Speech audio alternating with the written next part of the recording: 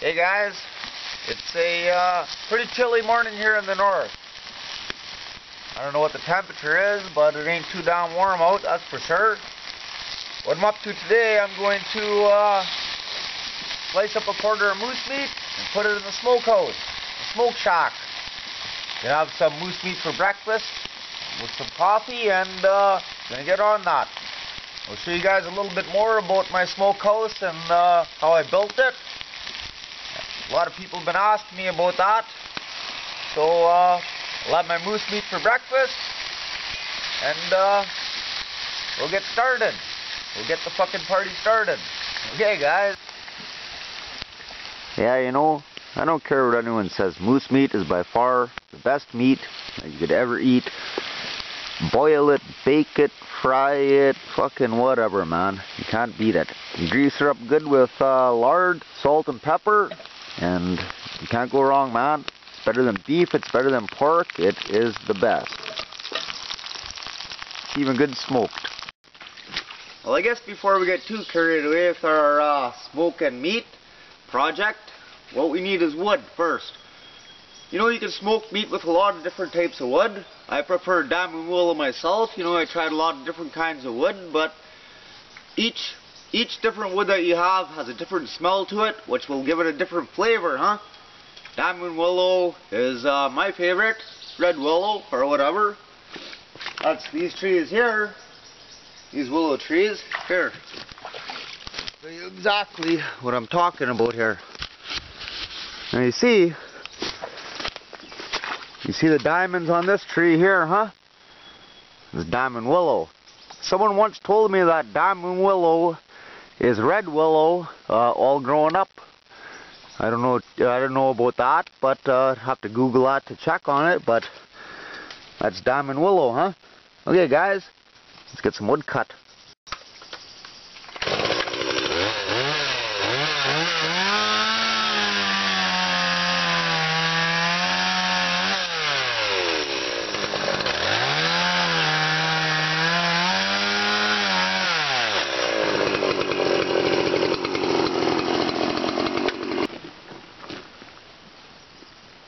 Yeah, when you're slicing meat to make dry meat or smoked meat, it's a lot easier to do when your meat's half frozen. It cuts a lot nicer, huh? It don't move around too much, and you make nice thin pieces.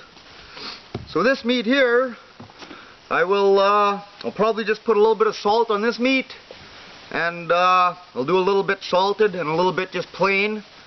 So this is a whole hind quarter of moose meat, and this should just about fill up 3 racks in my smokehouse. I'd like to get a bigger smokehouse, make a bigger one. You know, I'd like to be able to smoke a whole moose, or a half a moose anyways. Smoke 4 whole quarters. The most I ever smoked in my shack was probably, a hind quarter and 2 necks, I think. But it'd be nice to do 2 hind quarters and a couple fronts, you know.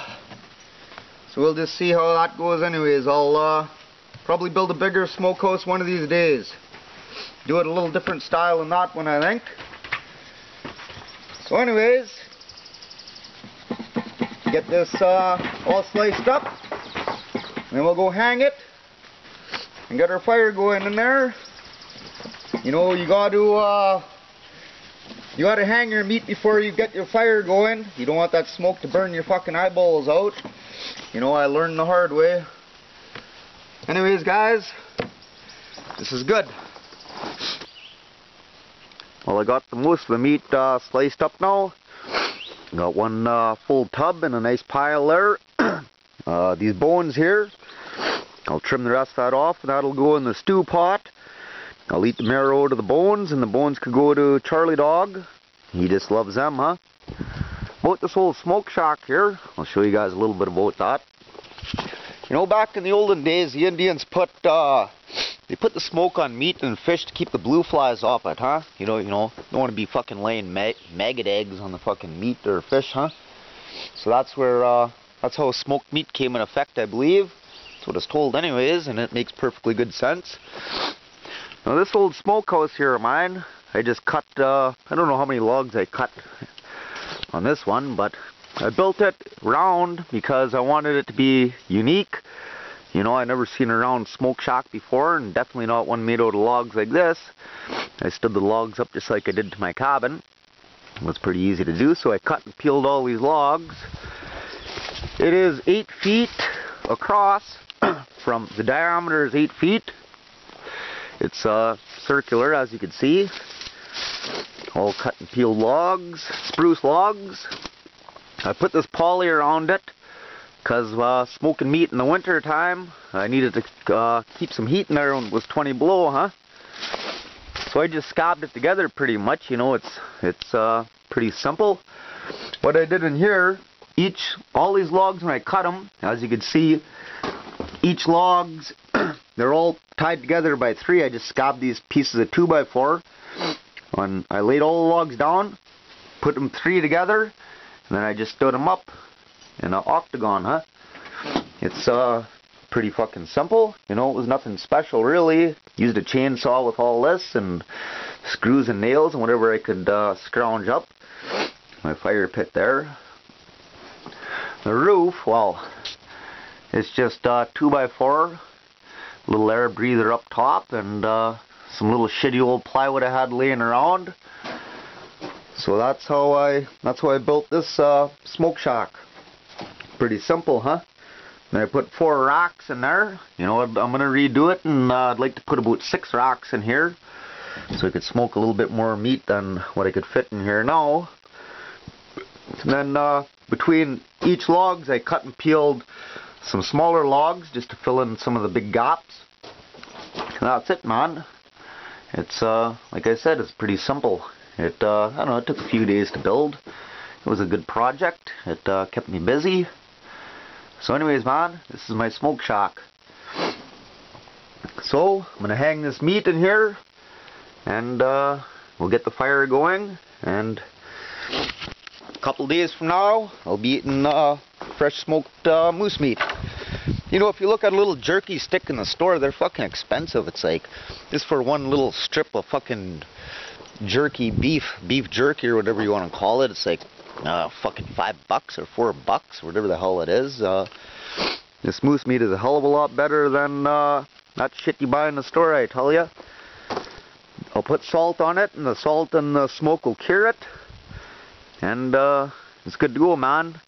It'll last quite a while, you know. I don't know how long, because it's eaten before, it's all eaten before, you know, a couple months it'll be fucking all gone, if that long even.